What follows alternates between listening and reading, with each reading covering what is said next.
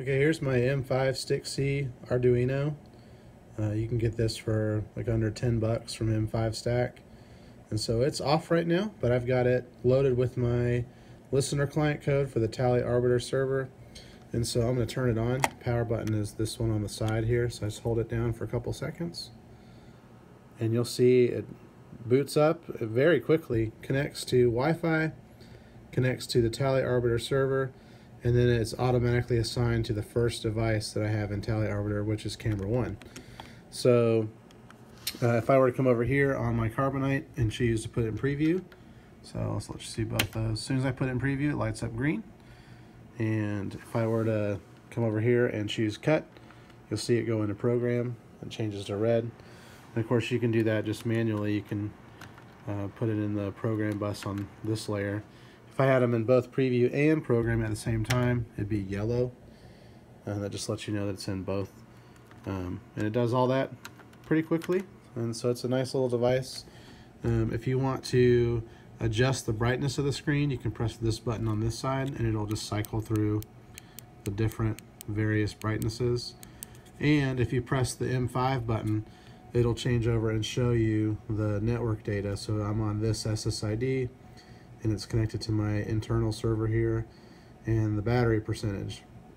Now the battery on this thing doesn't last very long, so I recommend keeping it plugged in via the USB-C port on the side. But it's kind of nice for wireless testing here. It works pretty well. So you just hit the button again, you can go back to the tally screen. And that's how it works. Works pretty well. I'm excited to get more of these and try them out in different areas. This is a video to show you how to use the Arduino IDE and the Tally Arbiter M5StickC listener client to push to your device. So once you download the script, you can open it up here, or they call it a sketch. And I've got these 5 libraries that we're using. So I had to install each of these. I went up here to Sketch, Include Library, Manage Libraries, and I installed each one of these just by searching for it. So it takes a second to load here. But then you can type in here, let's say I want to get that M5StickC library, M5StickC, and hit enter. And I've already got it installed, but if I didn't, I could click install. So I had to do that for all 5 of these. The only thing you'll need to change after you download them is something within this socket.io client. You'll see in the socket.io client.cpp file, you'll need to find that. It's in your Arduino library, socket.io client, and then it's called socket.io client.cpp. Line 41, this hex dump function is never declared properly within this class. And so because it's not declared, you'll get an error when you try to compile. But it's just a debugging function. It doesn't seem to be necessary for it to work. So you can just comment that out with 2 slashes there at the beginning, and then save that file and you're good to go.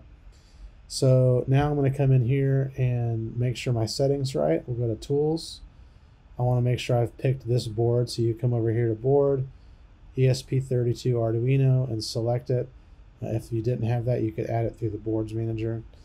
Upload speed, I just want to do 1 below the maximum. And then for the port, I need to choose the serial port, and I've chosen mine here.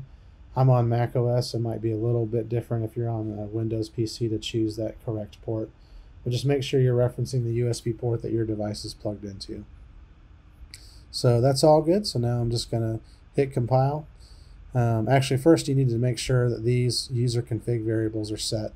So you need to make your SSID and your password for your wireless be accurate. And then you need to set your Tally Arbiter host and port. So I'm going to change that to what my actual one is so that this will work. And now I'm going to upload it. Okay, it's compiling now, and when it's done compiling, it's going to upload automatically to the device.